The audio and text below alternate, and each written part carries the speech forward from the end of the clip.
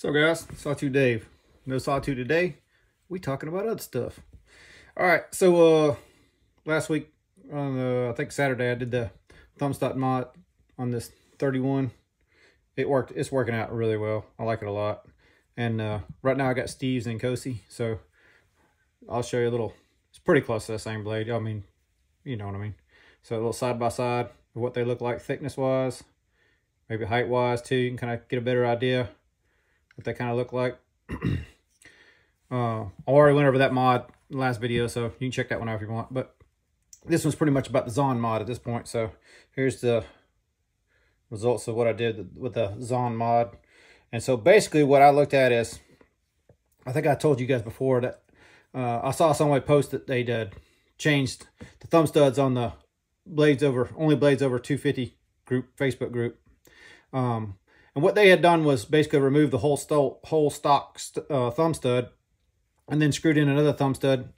Eventually, he realized there was an issue with that, and he made a new one. But in talking with him, and I'm sorry, dude, I forgot your name again. I really apologize. I should look this stuff up before I can start these videos, but I'm a dumbass, so I didn't.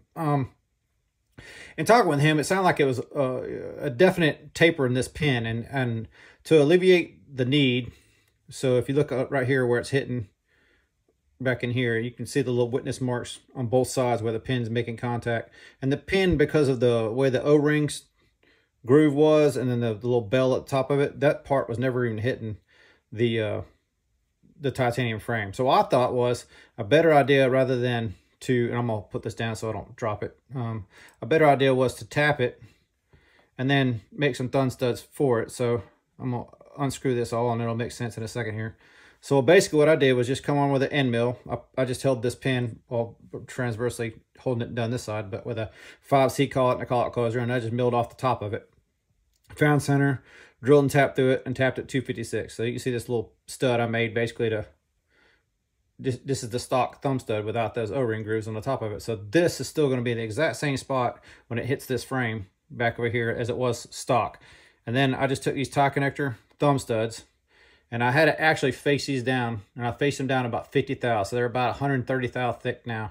So that basically they're close to the same height as what the stock ones were.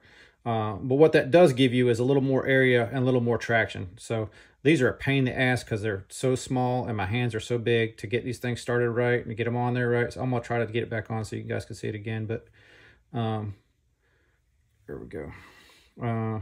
It's pretty simple mod, really. If you got machine tool experience or have the ability to do this at your house, I don't know how more accurate you can be, if you could be accurate enough to do it. You know, obviously I did it much more precision manner, and I'm happy with how it came out.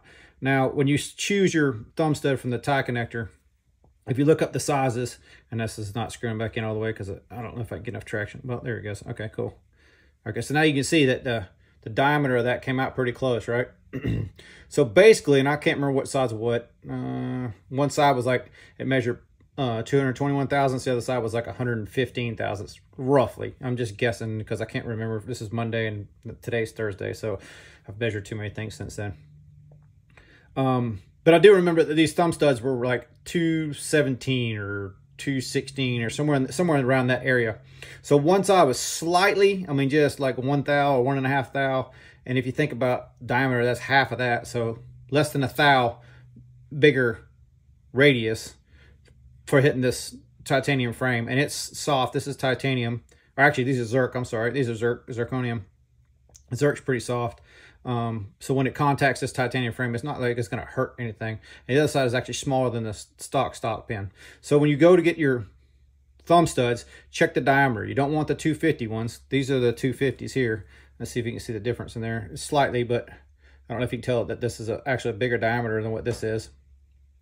Maybe in the light you can. Just check your thumb stud size, or be able to turn one of these down if you get the other size. So just as long as you get the correct one. And then you could play with like how much you want it to stick out and that sort of thing. What I found from this thumb stud, so this one, if you look at the angles this way, you can see this is much more of an acute tip than this one is. It's more on par with what that is. Not quite as acute as this, but it's still more acute than what this one is. I like this style much better. I had to do it all over again, and I might just do it anyhow. I might even make studs, or turn some of these down and make these work for what I want. So as it's sitting, the thumb stud works great for the thumb deployment on this one. The finger flick is okay. It's not the best because honestly, it's like when it comes down on this side of the frame, you can see that you got the thumb stud sticking up, but it's a skinny, pointy thing. So you get that same kind of reaction like you kind of do, not quite to the same extent as you do on the stock thumb studs, where it's really pointy. And while you can flick it, it digs into your finger, and it's not the most comfortable thing in the world. So what I've learned basically in all the process of a lot of the thumb studs I've done here is that this almost more flat taper with the grooves in it seems to work better for me. So like even on this EOS, like this is the stock thumb stud. I did put a bigger radius on it on the outside of it, but you know, I made that other one for this other side. It still doesn't have that feel to it like I want. So I'll probably end up redoing these. And same with this Direware. I left this one proud because I kind of figured it would. This is one of the first thumb stud mods I did. This is the stock and the thumb stud on this one, and this is titanium. So I probably will eventually go back in there and put a similar style obtuse top to this thumb stud and probably take it in just a little bit too. I don't know. But that's the thumb stud mod. So if anybody interested in the Zaan thumb stud mod, I think I've explained it good enough. If you get any questions, you can hit me up. Anyway, a little supplement video. First video on a new phone. I finally got a new phone, so hopefully it looks better and sounds better. All right, y'all. Later.